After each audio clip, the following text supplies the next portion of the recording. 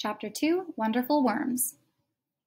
Earthworms are an essential part of soil ecosystems and one of the major decomposers on Earth. If you looked out at a field of cows, the worms living in the soil under the field might weigh more than all the cows combined. Without worms and their poop, called casts, we would not have the rich, fertile soil needed to grow the food we eat.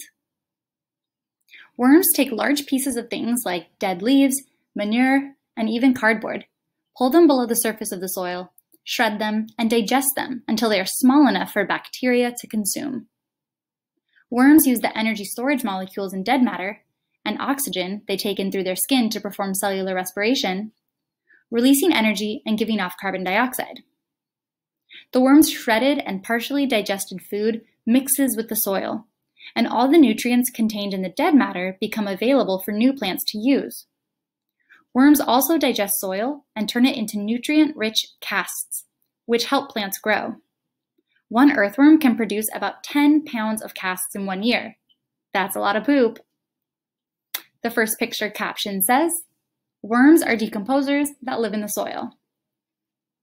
The second picture caption says, "This cutaway view shows worms beneath the surface of the soil. One worm is dragging a dead leaf underground. The worm will partially digest the leaf, leaving pieces small enough for bacteria to consume."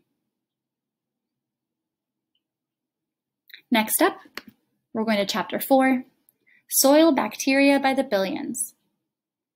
In addition to the decomposers we can see, there are even more that are too small to see. Many billions of tiny bacteria live in the soil. These microscopic decomposers work all the time to break down dead matter. After worms and other bigger decomposers have broken dead matter down into smaller pieces, soil bacteria break down the dead matter even further.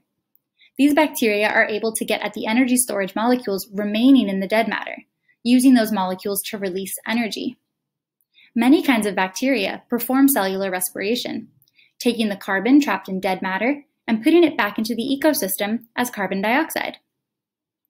There are many thousands of species of soil bacteria. Some are very sensitive to changes in temperature and chemical composition of soil, while others are very hardy and can handle severe heat and cold. Some can even lie dormant for many years, waiting for just the right conditions.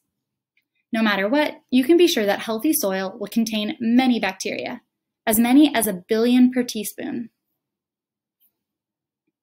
The first picture caption says, "Soil bacteria can't be seen by the naked eye, but they can be seen under a microscope." This image of soil bacteria has been magnified 17,000 times larger than their actual size. Second picture. This image has been magnified 9,700 times. It shows a tiny root hair from a plant covered with even smaller bacteria.